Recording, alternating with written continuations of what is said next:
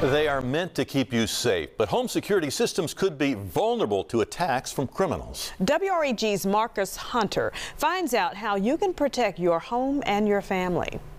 It's no secret. Home break-ins and car thefts in Memphis are on the rise. According to the Memphis Police Department data hub, there have already been more than 3,000 reports of thieves stealing items from cars or stealing the car altogether this year. Now, criminals are using new tactics so they don't get caught in the act, blocking your Wi-Fi signal, rendering your security cameras and security systems useless. Some of the younger people use their phone before they come past my surveillance cameras, and then the image is just not there on playback. The woman, who does not want to be identified because she's scared, says due to crime in her neighborhood, she started to pay even more attention to what her security cameras were catching. She was surprised to see they were not working when crimes were being committed. Usually becomes prevalent when someone's committing an act that they don't want recorded. And it happens pretty often. So she went on the internet to see what could be causing the issue. That's where she learned about Wi-Fi signal jammers. The devices are small and cheap. The Federal Communications Commission says it is unlawful to advertise, sell, distribute, import, or otherwise market jamming devices to consumers in the United States. However, we found several online suppliers. The FCC also says the use of phone jammers, GPS blockers,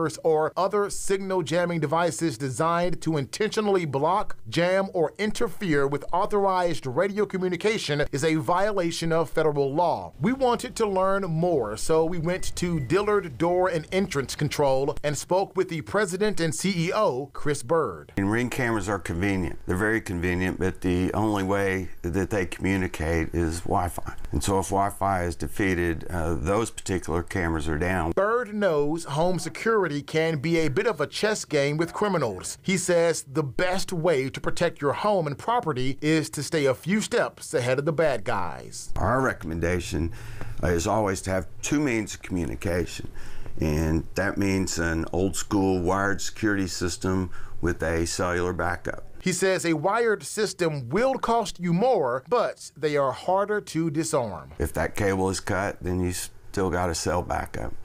But a hardwired system is still the best. We reached out to MPD and they said they have not received any reports of any criminals using signal blockers. They also declined an interview.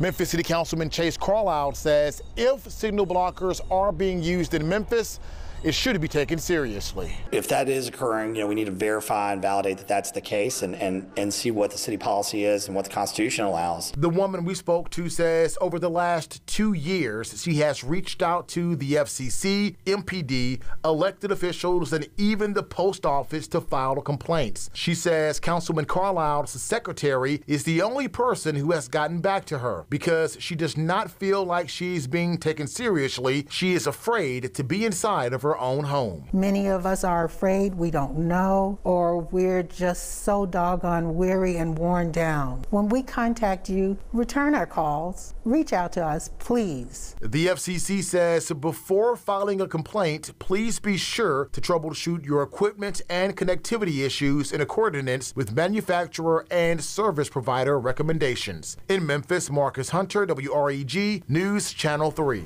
You got to stay a step ahead of them. And the FCC says if you are caught with one of these jamming devices, you could face fines, even prison time.